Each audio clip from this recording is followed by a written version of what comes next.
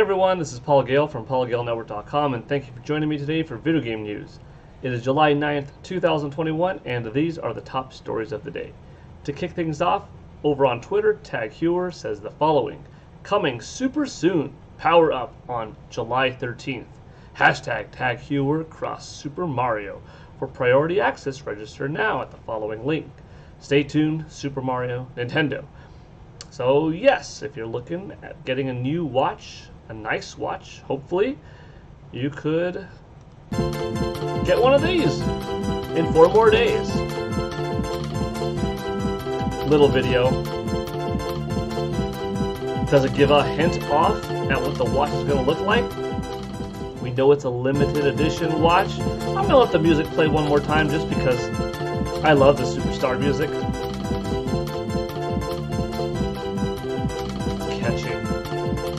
Alright, so that's pretty cool. This came out of nowhere. You know, it's one of those things that's interesting because last year was the Super Mario 35th anniversary of Super Mario Brothers, specifically, and we got a lot of cool collaborations between Nintendo and other companies. You know, we had Lego, we had Puma, we had Levi's, and now we're getting a Tag Heuer one. So I'm interested in seeing what this watch looks like. I personally wear an Apple Watch, and it's kind of difficult for me to go back to anything else because the functionality of this watch is everything, right? I'm a big fitness guy, so I wear it while swimming, doing karate, running, weightlifting, you know, playing with my kids. I wear it while, you know, performing archery. It's got my steps and, you know, calorie input, exercise, caloric burn, altitude, heart rate monitor. Like, it does so much that honestly I have a few other very nice watches, and you know, watches that actually don't have to be wound up, don't have to have battery replacement, just, you know, they continuously are building up their own charge by you wearing them, or if I don't wear it for a while, put it on a watch wind or something like that. And you know, that is one of the downsides of this, is it has to be charged every 30 hours or so, which I usually do at like the 24-hour mark before going to bed. But regardless of the relatively low amount of battery this thing has, you get into the habit of just charging it when you charge your phone before you go to bed every night, and then wear it while you go to bed, and it does sleep tracking and stuff. So it's been kind of hard for me to go back to other watches. Kind of like, you know, if there was a special edition phone that wasn't my iPhone that I, you know, have been a part of since 2008, 13 years now, it'd be kind of hard to pick up another phone just because the iPhone itself is my camera, is my, you know, email device, text device, video camera, connection tool to the outside world, stock market, research device, like everything in one, right? Articles I could read and write on the go, record videos, throw them online. So I'm kind of torn. I hope the watch is really cool, because if it's really cool, regardless of how often I'll buy it, regardless of how often I wear it, I'll probably buy it because, like I said, I love Mario. I do like nice watches. It's just, as a daily thing, I'll probably stick to my Apple Watch. However, cool enough, I'll wear it when I go out, you know, and could be pretty neat. Okay. I'm not going to say that's it for video game news today, but that's actually kind of it in terms of news. The rest is just something neat. It's only one other topic to talk about, and that is happy 40th birthday to Donkey Kong. You know, I didn't know what image, what graphic I would use, but this one popped up, and I like it. This is on David Wise's Twitter, and it's actually that post that I have for you. And today is Donkey Kong's 40th birthday. This is something awesome to me because I love the character. I love the franchise. We share July together. You know, my birthday was July 7th. Donkey Kong's is July 9th. But he's 1981 and I'm 1983. So I've got 2 calendar days ahead of him, and he's got 2 years ahead of me. So I always felt pretty close to Donkey Kong. And of course, for that matter, Mario, which got his start in this game as Jumpman. So this is also, in a way, the celebration of Mario's 40th birthday. Now, Super Mario Brothers turned 35 last year, and Super Mario, the game, Mario and Luigi, remember that title? That was actually created in 1983, so it shares my age of 38 now, which will happen next week for Mario Brothers, I should say.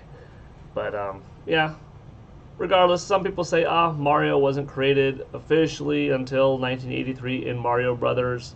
Some others say, no, Mario was Jumpman in Donkey Kong, so it's his 40th. But wherever you are, regardless, Donkey Kong is 40th today. And then on the other side, you get like, well, that's the original Donkey Kong. That's Cranky Kong, not this Donkey Kong. But whatever. Donkey Kong as a character, as a franchise, 40 today. As I said earlier, the reason why I chose David Wise's Twitter to have the image and the comment is because I like that he acknowledged it. And he said, happy 40th birthday to Donkey Kong. It's been amazing to have been involved with the talented and creative development teams in bringing such a fun and charismatic video game to the Super Nintendo and Nintendo Switch. Retro Studios, Rare Ltd, Donkey Kong 40, all rights, Nintendo. David Wise, if you don't know, was the composer of the original Donkey Kong Country trilogy on Super Nintendo back in the day, and came back to work with Retro Studios for Donkey Kong Country Tropical Freeze on Wii U and then eventually on Nintendo Switch.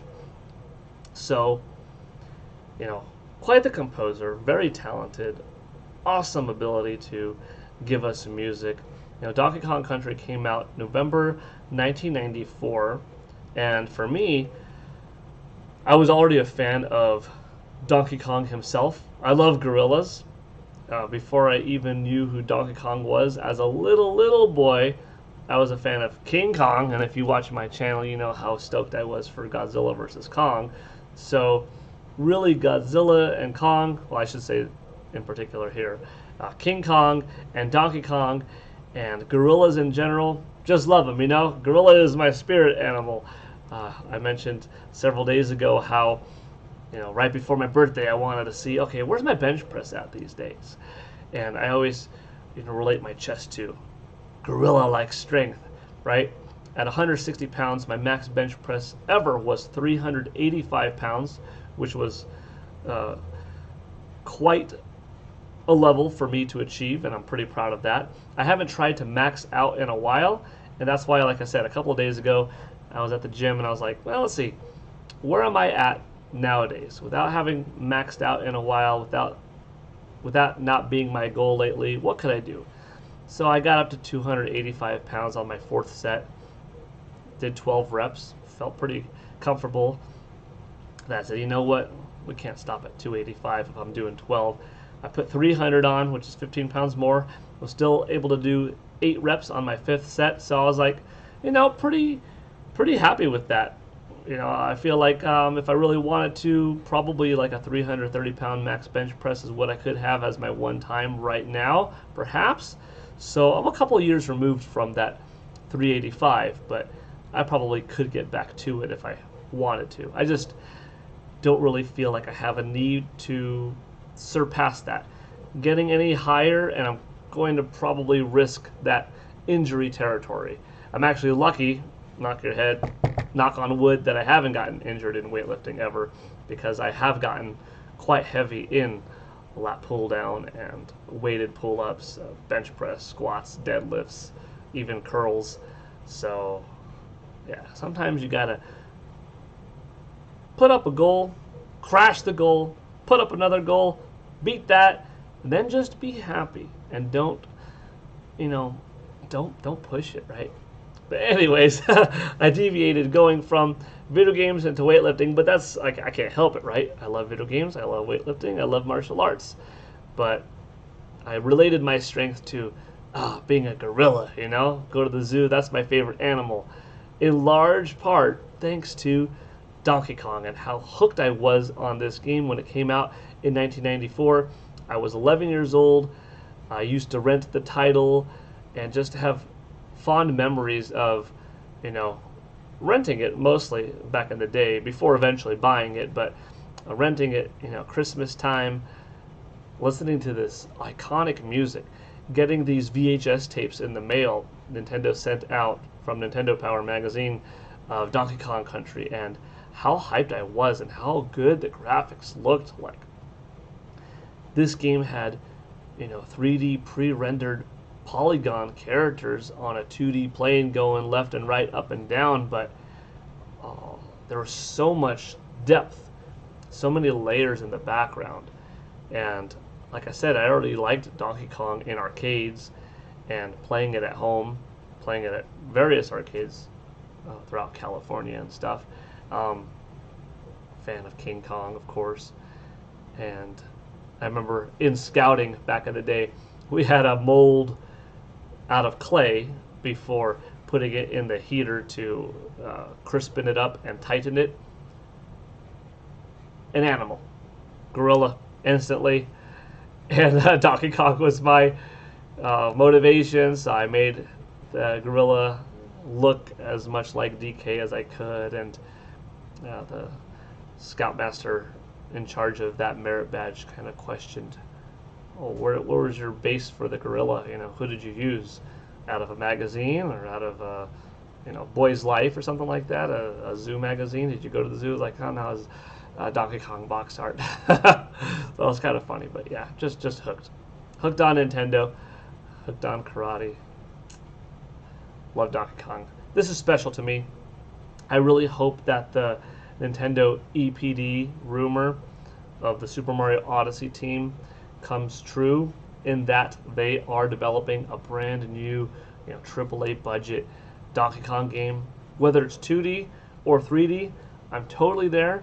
That was one of the ones that I was really hoping that would show up at E3 and didn't.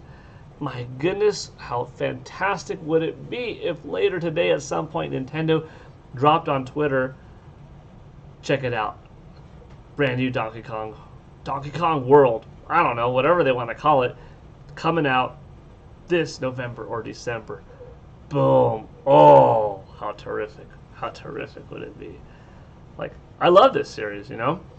And even though the safer route is to go 2D and create some brand new awesome platformer, I would really love to see this game go 3D. I think with the power of the Nintendo Switch, having these fully realized 3D jungles, we haven't had a 3D game since Donkey Kong 64, and that was a long time ago.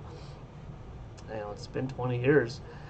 Have a 3D jungle, go through, pop from barrel to barrel, have some cool ground pound mechanics, let you play as a couple of the characters, have a 2-player online mode that doesn't force you to be in split screen, of course, like a co-op experience. Have some online versus component too, even like a little fun side element to the game. If you're playing on the couch, yeah, maybe you could have 2-player co-op and have it split screen, or if you're close together, you'd be tethered together by some invisible mystical rope, and as if you get too far apart, the screen goes farther apart until, okay, it splits. Maybe not necessarily that type of mechanic, but whatever they could do, they could make it work, I'm sure, and just give us a really fun 3D game.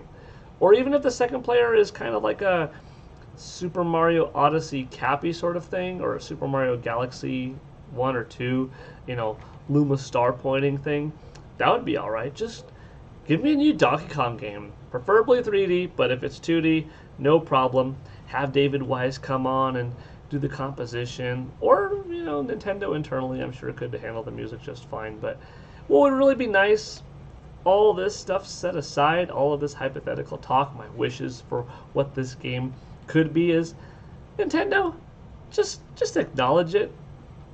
Go on Twitter on your own page without someone else saying happy anniversary, and you yourself say happy anniversary, happy 40th birthday, Donkey Kong. Hashtag Donkey Kong 40.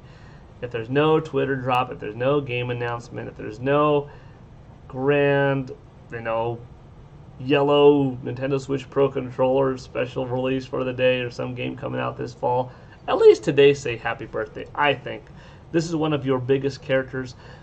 one of your first true mascots, and I think some proper acknowledgement would be pretty awesome. But that's just me. All right, this went from a little bit of video game news to really just talking about Donkey Kong. So I hope you had fun listening to me ramble on. Oh yeah, Donkey Kong! Got me pumped up. I'm going to go play some DK today. That's what I'm going to do. Donkey Kong Country 1, 2, and 3. They're all on the Nintendo Switch eShop. Well, yeah, eShop, but specifically on the Nintendo Switch NSO, Nintendo Switch Online Service. Wii U, that's where you can access them on eShop. But yeah, let me know if you have any cool Donkey Kong memories. All right, that chest beating was a little bit random, but you know, sometimes you just get pumped up talking about DK, and you gotta do what you gotta do.